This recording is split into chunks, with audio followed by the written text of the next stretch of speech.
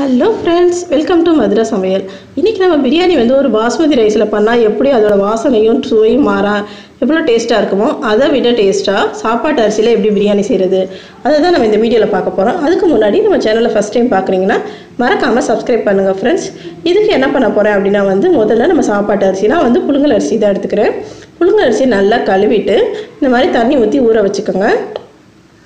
1/2 kilo அரிசிக்கு 1/2 kilo chicken வந்து போட போறேன். அதனால அது ஃபர்ஸ்ட் எல்லா வேலையும் ஆரம்பிக்கிறதுக்கு முன்னாடி அரிசியை ஊற வச்சிருங்க. மினிமம் 1/2 மணி நேரமாவது இது வந்து ஊறணும். ஸோ அதுக்கப்புறம் சிக்கனை வந்து மஞ்சத்தூள் உப்பு போட்டு கழுவி எடுத்துட்டு அதில் 2 ஸ்பூன் அளவுக்கு மிளகாத்தூள் போடுறேன். 1 ஸ்பூன் கரம் மசாலா, அதாவது பிரியாணி மசாலா போடுறேன். நான் பிரியாணி மசாலா எப்படி செய்யறதுன்னு ஏற்கனவே நான் வீடியோ போட்டிருக்கேன் ஃப்ரெண்ட்ஸ். அப்புறம் இந்த சிக்கனுக்கு தேவையான அளவுக்கு உப்பு போடுறோம். இந்த சிக்கனுக்கு தேவையான அளவு மட்டும் உப்பு போடுறோம். அப்புறம் இஞ்சி பூண்டு பேஸ்ட் வந்து 1 டேபிள் ஸ்பூன் அளவுக்கு நான் எடுத்துக்கிறேன். அதையும் இதில் போட்டுடுறோம். அதுக்கப்புறம் 1 டேபிள் ஸ்பூன் அளவுக்கு நம்ம தயிர் போட போகிறோம். போட்டுட்டு இது எல்லாத்தையும் ஒன்றா கலந்துடணும். இந்த ஐட்டம் எல்லாமே வந்து நம்ம பிரியாணியில் போட்டு செய்வோம் இல்லைங்களா. பிரியாணி அரிசி ஒரு டேஸ்ட்டு, சிக்கனில் வந்து சில பேர் டேஸ்ட்டே இல்லாமல் தனியாக சிக்கன் வந்து ஒரு டேஸ்ட்டும் சாராமல் இருக்கும். அந்த மாதிரி வரக்கூடாதுன்றதுக்காக தான் பிரியாணியில் போடுற எல்லா மசாலாவுமே வந்து சிக்கன்லேயும் போட்டு ஊற வச்சிடறோம். இப்போ இது எல்லாத்தையும் போட்டு கலந்துட்டு ஒரு சைடு தனியாக ஊற வச்சுருங்க. அதுக்கப்புறம் அடுப்பில் குக்கரை வச்சுட்டு 100 கிராம் எண்ணெய் 50 கிராம் நெய் ஊற்றிக்கிறோம். நல்லா காஞ்சதுக்கப்புறம் சோம்பு, அதாவது பெருஞ்சீரகம் 1 ஸ்பூன் போட்டுடுறோம். பட்டை 4, கிராம்பு 4, ஏலக்காய் 2, மராட்டி மொக்கு எல்லாம் ஒன்று போட்டுக்கிறோம். இதுவே போதும். இது எண்ணெயில் நல்லா பொரிஞ்சு வரட்டும். அதுக்காக லேசாக எண்ணெயில் வதக்குறோம். அதை இந்த எண்ணெய் நெய் ஊற்றின கலவையில் அது நல்லா பொரிஞ்சதுக்கப்புறம் பெரிய வெங்காயம் 3 பெரிய வெங்காயம் எடுத்துக்கிறோம். அதாவது 150 கிராம் அளவுக்கான 3 பெரிய வெங்காயம் எடுத்துக்கிறோம். அதை நல்லா எண்ணெயில் போட்டு அந்த இதில் ஃப்ரை பண்ணுறோம். இது வந்து ரொம்ப ப்ரௌன் ஆகணும், ரொம்ப கருப்பாகணும் அப்படிலாம் தேவையில்லை.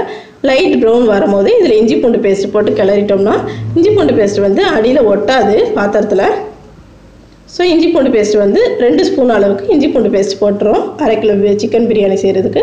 அது நல்லா வெந்ததுக்கப்புறமா தக்காளி நல்லா 2 பெரிய தக்காளி 100 கிராம் அளவுக்கு தக்காளி அதில் போட்டுரும். தக்காளி வந்து வெங்காயத்தை விட தக்காளி கம்மியாக இருக்கணும். தக்காளியை இதில் போட்டுட்டு நல்லா மேஷ் பண்ணி விட்டுரும். பாருங்கள், தக்காளி தண்ணி விட்டதுக்கப்புறம் நல்லா மேஷ் பண்ணதுக்கப்புறம் நம்ம எடுத்து ஊற வச்சுருக்கோம் இல்லைங்களா, இஞ்சி பூண்டு பேஸ்ட்டு, தயிர், உப்பு, மிளகாத்தூள், பிரியாணி மசாலா போட்ட சிக்கன், அதை வந்து ஊறின சிக்கனை எடுத்து இதில் போட்டு இப்போ கிளற வேண்டியது தான். இப்போ இதில் வந்து இந்த வெங்காய தக்காளியோட ஜூஸ் எல்லாமே வந்து இதில் இறங்குச்சுன்னா டேஸ்ட்டாக இருக்கும். ரொம்ப சிக்கனும் வந்து இந்த சமயத்தில் வந்து நல்லா வேக ஆரம்பிக்கும். அந்த எண்ணெயிலே கொஞ்சம் வேகும். நம்ம கிளறிடும் போது அந்த வெங்காய தக்காளியோட ஜூஸு எல்லாமே வந்து சிக்கனில் ஏறும். அப்போ வந்து சிக்கன் உங்களுக்கு நல்லா ஜூஸியாக சாஃப்டாக இருக்கும். சில பேர் கடைகளில் கொடுக்குற மாதிரி இருக்காது. இது ரொம்ப நல்லா டேஸ்ட்டாக இருக்கும். செஞ்சு பாருங்கள். இப்போ வந்து பிரியாணிக்கு தேவையான 2 ஸ்பூன் அளவுக்கு பிரியாணி மசாலா நான் போட்டுடுறேன். இதை போட்டுட்டு ஒரு தடவை கிளறிடும். அதுக்கப்புறம் மிளகாத்தூள் நல்லா 2 ஸ்பூன் அளவுக்கு மிளகாத்தூள் போடுறேன். வெறும் தனி மிளகாத்தூள். அதுக்கப்புறம் இதோட தயிர் வந்துட்டு 150 கிராம் அளவுக்கு தயிர் நான் இதில் ஊற்றுறேன். ரொம்ப புளிப்பில்லாத தயிராக பார்த்து ஊற்றிக்கோங்க. தயிர் இதில் ஊற்றிட்டு பாருங்கள், ஒரு தடவை நல்லா கிளறி விடுங்க. அந்த மிளகாத்தூள், பிரியாணி மசாலா, தயிர், வெங்காயம், தக்காளி, சிக்கன் இதெல்லாம் ஒன்றோட ஒன்று நல்லா கலந்துடணும். எல்லா சைடும் கலந்துடுற மாதிரி ஒரு தடவை நல்லா கிளறி விட்டுருங்க. அதுக்கப்புறம் இந்த பிரியாணிக்கு தேவையான உப்பை நம்ம இந்த டைம்லேயே போட்டுடலாம். நீங்கள் இப்போயே போட்டிங்கன்னா தான் வந்து சிக்கன் மசாலா எல்லாத்துலேயுமே வந்து உப்பு சாரும், இல்லை கடைசியில் போட்டிங்கன்னா செட் ஆகாது. அதனால் இப்போவே போட்டுக்கோங்க. உங்களுக்கு அளவு டவுட்டாக இருந்தால் வேணால் கம்மியாக போட்டுக்கோங்க. 2 ஸ்பூன் போடுறதுல 1/2 ஸ்பூன் போட்டுட்டு 1/2 ஸ்பூன் தேவைப்பட்டால் லாஸ்ட்டில் டேஸ்ட் பார்த்துட்டு போட்டுக்கோங்க. இப்போ உப்பு போட்டதுக்கப்புறம் நல்லா இந்த மாதிரி கிளறி விடணும். ஒரு 2-3 தடவை தண்ணியே ஊற்றாமல் இது ஒரு 10 நிமிஷத்துக்கு ஒரு மூடி போட்டு கூட இதை அப்படியே நம்ம வேக விட்டோம்னா சிக்கனே தண்ணி விடும். இந்த வெங்காய தக்காளி எல்லா தண்ணியும் சேர்ந்து நல்லா அதிலே வேகும். இந்த ஸ்டேஜில் நம்ம மல்லி, புதினா, கொத்தமல்லியும் புதினாவும் இதில் போட்டுடலாம். அது வந்து அந்த வாசனையெல்லாம் வந்து நல்லா சிக்கனில் இறங்கும். அதுக்காக தான் போடுறது. தயிர் வந்துட்டு சாஃப்ட்னஸ் கொடுக்குறக்காக தான் வந்து நம்ம தயிர் சேர்க்குறது. தயிர் வந்து அந்த உதிரித்தன்மை கொடுக்கும். குழஞ்சிடாமல் இது சவச்சவன்னு இல்லாமல் அந்த சிக்கனுக்கு வந்து நல்லா டேஸ்ட்டு கொடுக்கும். அதுக்காக தான் நம்ம தயிர் இதில் சேர்க்குற ஒவ்வொரு பொருளுக்குமே ஒரு ரீசன் இருக்குது. ஸோ இந்த மாதிரி நல்லா எல்லாத்தையும் போட்டுட்டு நல்லா கிளறி விடணும். 2-3 தடவை கிளறி விடலாம். பாருங்கள், கிளறி விடும்போது அது தண்ணி விட்டுருச்சு. சிக்கனில் இருக்க தண்ணி எல்லாம் வெளியில் வந்து எப்படி இருக்குது பாருங்கள். நம்ம எதுவுமே தண்ணியை ஊற்றலை. இந்த மசாலா எல்லாம் கலந்து இந்த மாதிரி சூப்பராக அட்ராக்ஷனாக இருக்குது பாருங்கள். வாசனையும் செமையாக வந்தது. ஒரு 10 நிமிஷத்துக்கு நம்ம தொடர்ந்து கிளறிக்கிட்டு இருந்தால் போதும். சிக்கன் வெந்து வந்துடும். அதுக்கப்புறம் 10 நிமிஷத்துக்கு அப்புறமா சிக்கன் பாதி வெந்திருக்கும் இந்த ஸ்டேஜ்லேயே. இப்போ இதுக்கு தேவையான தண்ணி ஊற்ற போகிறேன். எப்படி தண்ணினா நான் அரிசி 6 கிளாஸ், அரை கிலோ 6 கிளாஸ் போட்டேன். இதுக்கு தண்ணி எப்படி ஊற்றணும் அப்படின்னா 12 கிளாஸ் தண்ணி. நீங்கள் எவ்வளோ அரிசி போட்டிங்களோ அதுக்கு டபுளாக தண்ணி ஊற்றணும். நான் 6 கிளாஸ் தண்ணி அரிசி போட்டனால 12 கிளாஸ் தண்ணி ஊற்றிட்டு எக்ஸ்ட்ரா ஒரு சின்ன கிளாஸ் மட்டும் 100 ml அளவுக்கு தண்ணி ஊற்றிட்டு குக்கரை கேஸ் கட்டெலாம் எதுவும் போடல. இது நீங்கள் வெறும் தட்டு வச்சு கூட, வெறும் பிளேட் மட்டும் கூட வச்சு கூட மூடலாம். அது மாதிரி தான் சும்மா தான் மூடி வச்சேன். விசில் எதுவும் இது கேஸ் கட் எதுவும் போடல. சும்மா மூடி வச்சோடனே 5 நிமிஷத்தில் இப்படி கொதிச்சு வந்துருச்சு தண்ணி. இப்போ தண்ணி கொதிச்சோடனே நம்ம ஊற வச்சுட்டோம் இல்லைங்களா, அந்த தண்ணியை வடிகட்டிட்டு, சுத்தமாக தண்ணி இல்லாமல் தண்ணியை வடிகட்டிட்டு அரிசியை மட்டும் இதில் போடுறோம். எனக்கு அரிசியை நான் 1/2 மணி நேரம் ஊற வச்சுருந்தேன், சாப்பாட்டு அரிசியை. இப்போ இந்த அரிசியை ஃபுல்லாக இதில் போட்டுட்டு மறுபடியும் ஒரு 5 நிமிஷத்தில் நல்லா கொதிச்சு வந்துடும். நல்லா தப்ப கொதிக்கும். இந்த பிரியாணி ஓரளவுக்கு பாதி ரெடியான மாதிரி ஆகிடும்.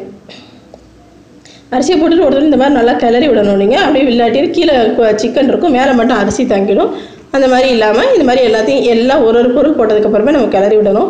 நம்ம பாஸ்மதியோ சீரக சம்பாவோ போடும்போது நம்ம கிளறி விடுறதுக்கு பயப்படுவோம். சாப்பாட்டு அரிசியில் உங்களுக்கு அந்த பிரச்சனை இல்லை, அரிசி உடஞ்சி வராது. எல்லாம் கிளறி விட்டுட்டிங்கன்னா ஒரு 5 நிமிஷத்தில் பாருங்கள் இந்த மாதிரி கொதிச்சு வரும்.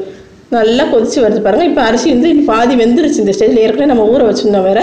இப்போ ஒரு 5 நிமிஷம் நல்லா கொஞ்சம் கொதிக்கிற இதில் போட்டனால அரிசி பாதி வெந்து வந்துருச்சு. இந்த ஸ்டேஜில் பாருங்கள் எப்படி கொதிக்குது பாருங்கள்.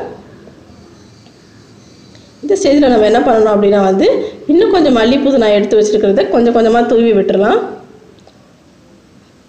அதுக்கப்புறம் ஒரு லெமனை கொட்டையெல்லாம் எடுத்துகிட்டு ஒரே ஒரு லெமன் மட்டும் நல்லா பிழிஞ்சு விட்டுருங்க. இதில் நல்லா எல்லா சைடும் படுற மாதிரி நல்லா பிழிஞ்சு விட்டுறணும் ஒரு லெமனை.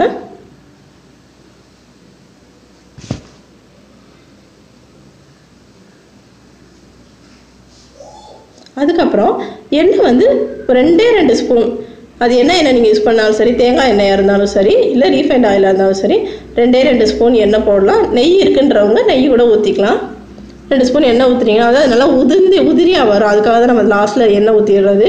எண்ணெய் ஊற்றிருக்கோம், லெமன் போட்டிருக்கோம், மல்லிப்புதினா போட்டிருக்கோம். இப்போ ஒரு தடவை நல்லா கிளறி விட்டுட்டு மூடியை போட்டு மூடி வச்சிட்டோம்னா 2 விசில் கரெக்டாக வச்சா போதும். சூப்பராக உதிரியாக அருமையான பிரியாணி நமக்கு ரெடியாகி வந்துடுச்சு. பாருங்கள் 2 விசில் வச்சு எடுத்திருக்கேன். எப்படி வந்திருக்கு பாருங்கள், உதிரியாக பாருங்கள் ஃப்ரெண்ட்ஸ். நீங்களே பாருங்கள். இதை ஒரு தடவை கிளறி விடும் போது என்ன பண்ணணும் அப்படின்னா நீங்கள் நல்லா ரொம்ப வெயிட்டான கரண்டி வச்சு இது பண்ணிடாதீங்க. சாதாரண இந்த மாதிரி கொஞ்சம் வெயிட்லெஸ்ஸான கரண்டியோ இல்லை தோசை கரண்டியோ இல்லை தோசை கரண்டி இந்த மாதிரி இருந்ததுன்னா கூட ஒரு தடவை வச்சு இப்படி கிளறி விட்டுட்டு பாருங்கள் அதோட சிக்கன் பீஸ் எப்படி வந்திருக்கு பாருங்கள். அரிசி எப்படி உதிரியாக வந்திருக்கு பாருங்கள். பிரியாணி ரைஸு பிரியாணிக்கு அரிசி சூப்பராக நல்லா உதிரியாக வந்துருந்துச்சு. நல்லா வெந்திருந்தது. டேஸ்ட்டு ஃப்ளேவர் எல்லாமே அதில் செஞ்சுருந்தது. பாஸ்மதிக்கோ இல்லை சீரக சம்பா பிரியாணிக்கோ எந்த விதத்துலேயும் குறைவு கிடையாது. செம டேஸ்ட்டாக வந்திருந்தது. அன்றைக்கி எல்லாருமே எங்கள் வீட்டில் ரசித்து சாப்பிட்டாங்க. ரொம்ப நல்லா இருந்தது. இதுக்கு நான் என்ன பண்ணிட்டேன் அப்படின்னா வெங்காய ரைத்தாவும் சிக்கன் 65 கொஞ்சம் ஃப்ரை பண்ணி வச்சுருந்தேன். சிக்கன் கிரேவி கொஞ்சமாக பண்ணி வச்சுருந்தேன் ஊற்றி சாப்பிட்றதுக்காக. அன்றைக்கி அருமையான லஞ்ச் போச்சு. வாங்க ஃப்ரெண்ட்ஸ், நீங்களும் செஞ்சு சாப்பிட்டு பார்த்துட்டு எப்படின்றதுன்னு கமெண்ட்டில் சொல்லுங்கள்.